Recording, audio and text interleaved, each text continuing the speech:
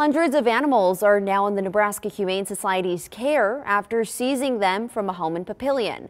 NHS recovered about 500 animals, mostly birds, along with turtles, guinea pigs, rabbits, and chinchillas.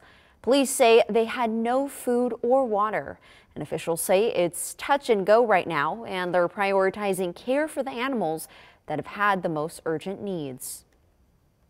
When we talk about neglect, things like overgrown beaks and claws, which may, if severe, precludes their ability to eat. And so that becomes an emergency for us to care for them so that they can actually consume food. We do have some with injuries, some that were otherwise in critical condition that we have had to euthanize on an emergency basis.